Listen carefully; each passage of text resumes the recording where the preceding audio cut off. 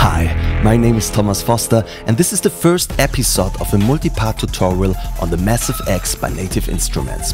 In the following I would like to give you an overview of the structure of Massive X. Have fun! Here on the top we find this magnifying glass symbol, the category and the name of the loaded sound. If we click on it, a browser opens where we can choose a category on the left and a sound on the right. Let's start with the bass sound named ampex muzzle.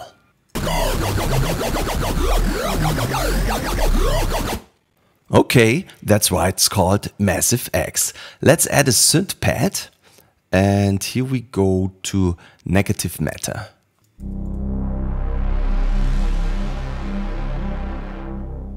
And let's add a sound effect.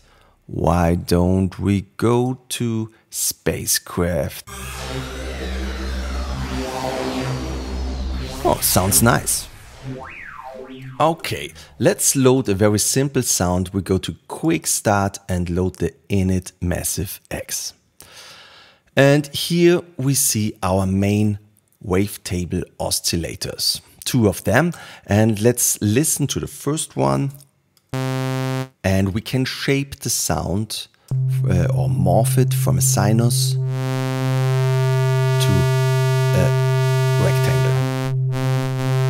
And in addition, you have this wavetable modes.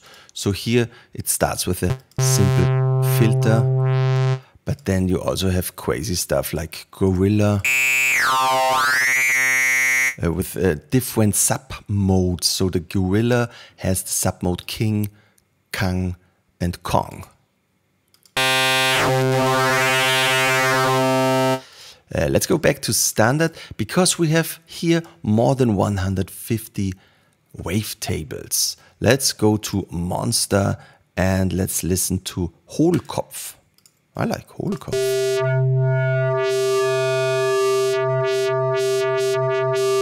And now you can combine this with a gorilla. So endless possibilities to shape your sound. And this is just one oscillator. You have two of them. Here's the second one. And here you have the same possibilities. In addition to the oscillators, you have a noise generator. For sure, this is the normal white noise. But if you click here where it says white, you can change it to waterfall, glass, traffic. Listen to traffic. Machines. Oh, nice. Diesel. I want to listen to the diesel. And environment like bubble, ice, water. Let's listen to this.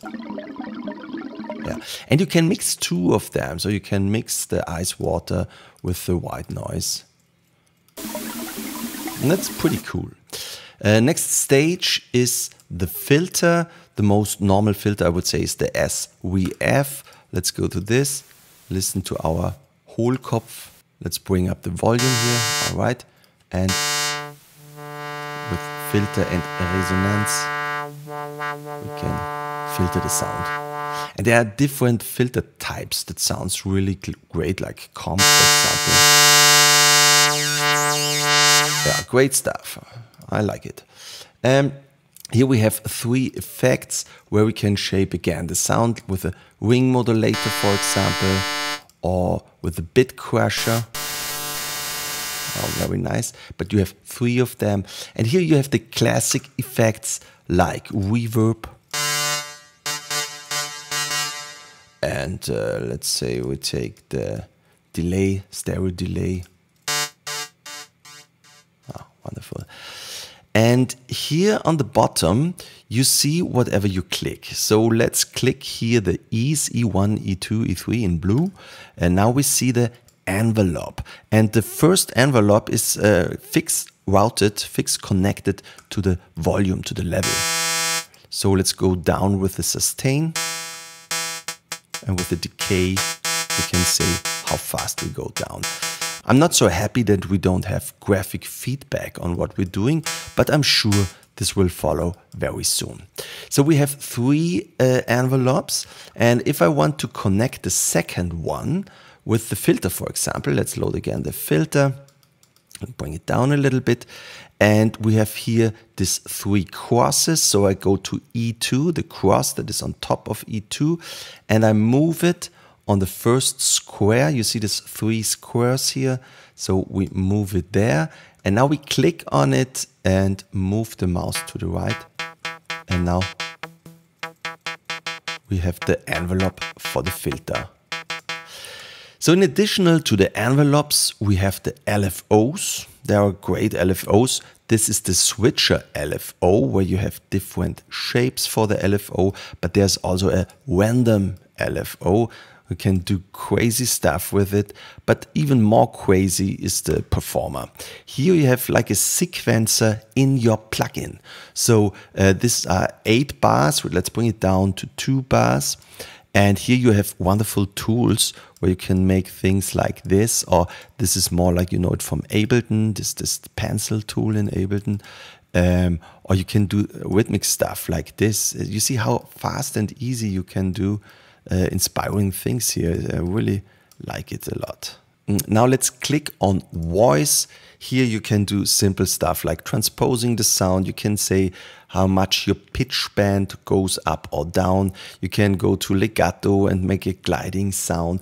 Here unison is nice. You can make more than one sound to make it more bright. And here with the spread, you can detune different oscillators. And there's a crazy feature, you can morph to a chord. So here is C major is the chord, and now we move or we morph from the spread sound to the chord.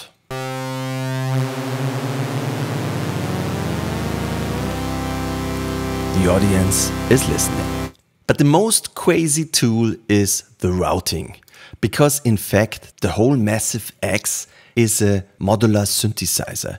You can patch everything. You go from oscillator 1 with the cable to the filter, for example.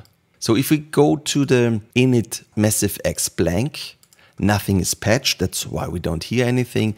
And you can patch everything from the scratch. Oscillator 1 to the output. Now we hear something.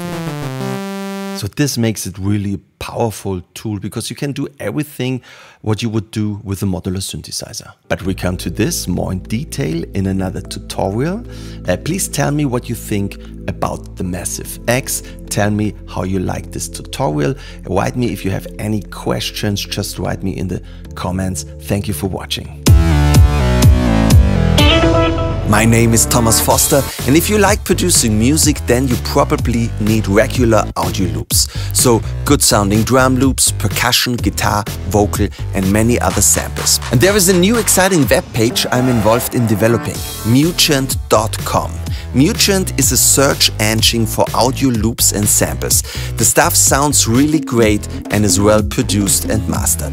The incredible thing is that although Mutant actually sees itself as a web shop, at the moment almost all sounds are free. You do not have to enter an email address, just go to mutant.com, search for the desired audio file and click download. And it's really fun to work with. At that point I say thank you for being there, always stay creative, cheers!